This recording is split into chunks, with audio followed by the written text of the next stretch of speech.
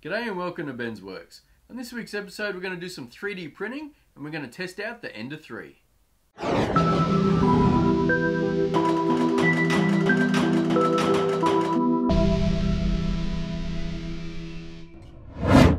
So here's my Ender 3. I picked this one up off Banggood. It retails for about $293 Australian. I'll leave all the links in the description if you want to check it out. So the specs on the Ender 3, it has a heated bed and it has a print capacity of 220 by 220 by 250 millimeters. It has a 1.75 millimeter extruder with a 0.4 nozzle. It uses PLA, ABS and TPU filaments. The max temp of the hotbed is 110 degrees and the max temp for the nozzle is 255. It also has a max traveling speed of 188 millimeters per second. This machine also has a pause resume feature, which I'll be trying in this video. When you get this machine, it does come partially assembled. You do have to build the frame and put the rollers on. It does have step-by-step instructions. They're really easy to follow. It took me about an hour and a half to put all this one together. Another good thing about this machine, it's easy to level the bed by just adjusting these wheels. Once you turn the machine on, the LCD screen will light up and this is your info screen. It'll tell you a few things like your extruder temp, your bed temp, whether your fan's running, where your axes are, and also if you're running a job, it'll tell you the elapsed time and the percentage done. To enter the menu is quite simple. Just click the main button. You can scroll down to things like moving the axis. It has an auto home function where it'll just tap all the limit switches and set the home position. You can also adjust the temperatures. You can adjust your nozzle temp, your bed temp, and also adjust your fan speed.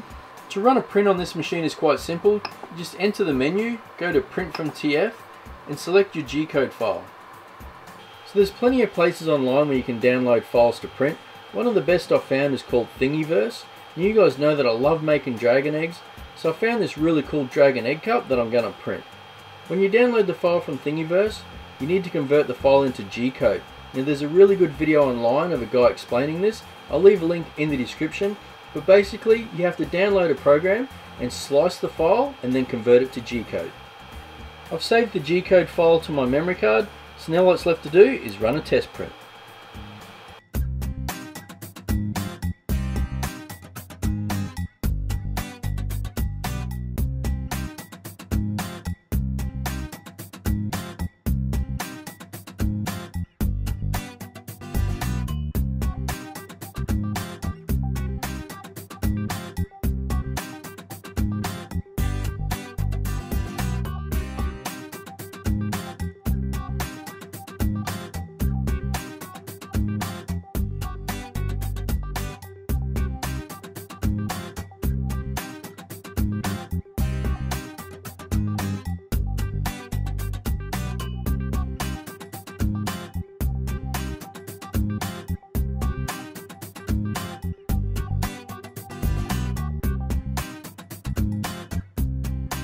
So on this first print I tried out the pause resume function and you can see here that when it resumed it didn't line up properly.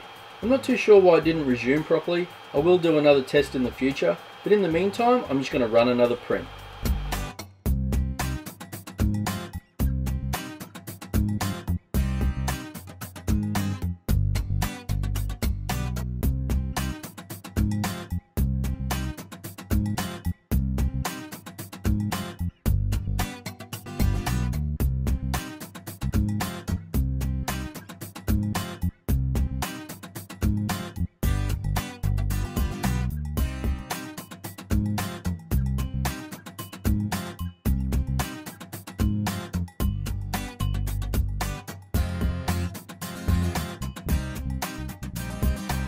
So here's the finished print.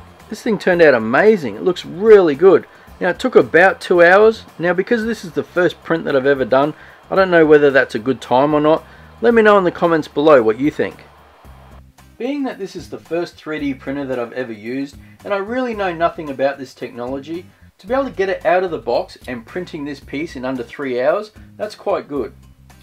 If you're looking to buy a cheap entry-level 3D printer, I think for under 300 Australian or 200 American, it's quite a good buy. I hope you found this video useful if you're looking at buying the Ender 3. I'll leave a link in the description of where you can find the printer and the filament. Thanks for watching and I'll catch you next time.